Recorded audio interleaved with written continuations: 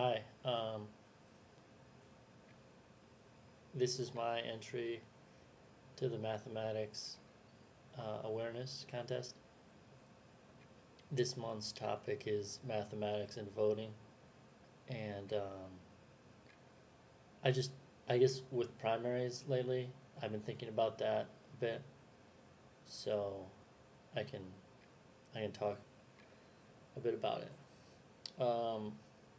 So one way to approach voting from a math standpoint is to think about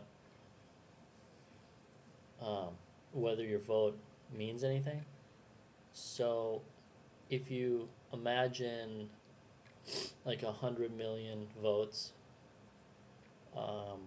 let me, I gotta, so 100 million votes, and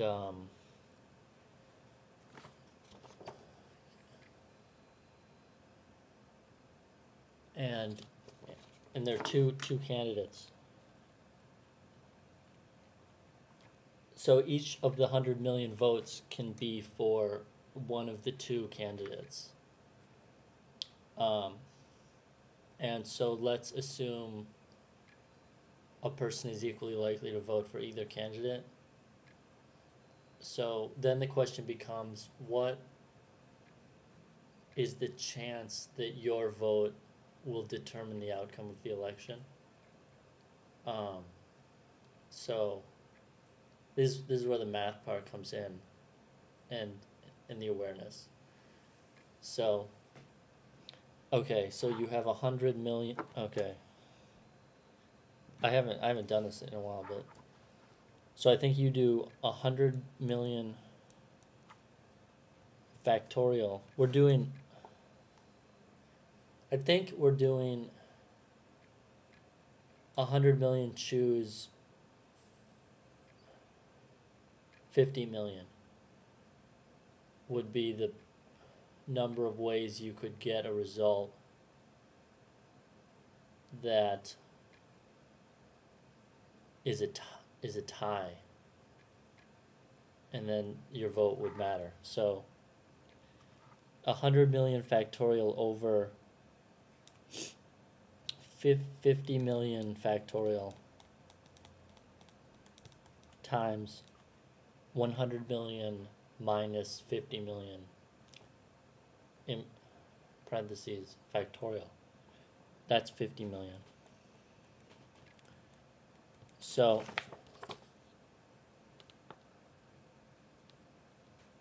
see it? Yeah. Okay. So it's not a trivial calculation. That's why, in addition to math awareness, you should have calculator awareness. But I think I can do it. So 100 million divided by, factorial. Do you know how to do factorial on a TI-89?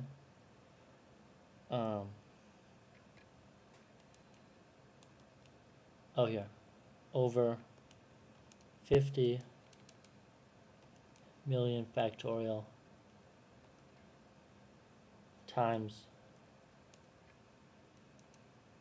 50 million factorial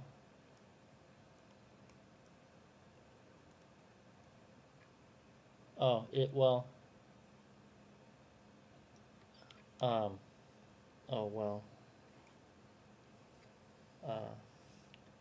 so the answer is 0.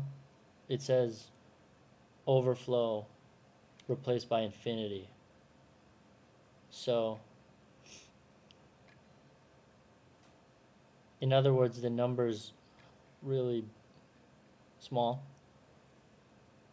Or no, it should be big.